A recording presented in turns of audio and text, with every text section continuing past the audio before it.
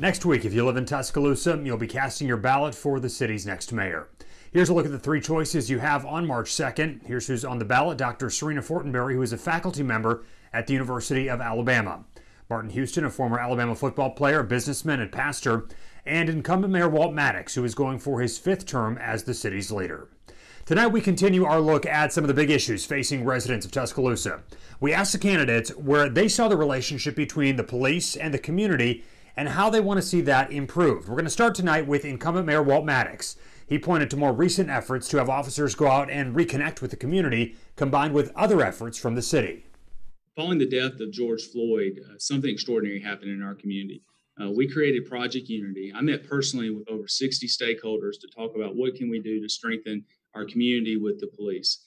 Out of that, the city has eliminated chokeholds. We've passed an unracial bias police policy. And we've also passed a policy that requires any officer, if they see any abuse of a suspect or someone in custody, that they have to report it, even if it's their supervisor. Dr. Serena Fortenberry wants to see stronger educational initiatives involving police officers in schools. She also wants officers to take on a more like a mentor approach with students and not a security guard, noting their presence in the community is key.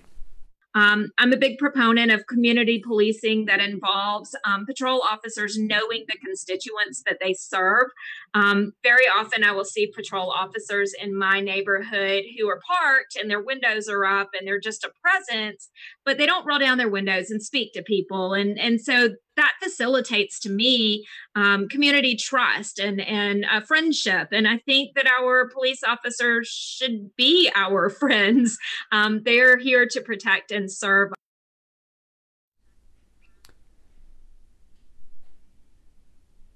Martin Houston says officers have an expanding role and need the resources to focus on issues like mental health, which he says is a growing part of the job. He also wants to see an emphasis placed on how the community sees and interacts with each man and woman in uniform.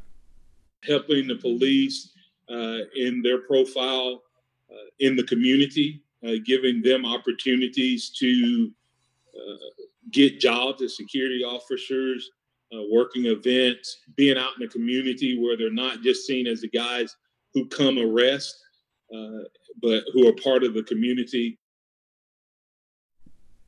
Tuscaloosa's mayoral election again is March the 2nd, and there are going to be three candidates sitting down with us, the three you just heard from, tomorrow night for a virtual debate, and we want to hear your questions.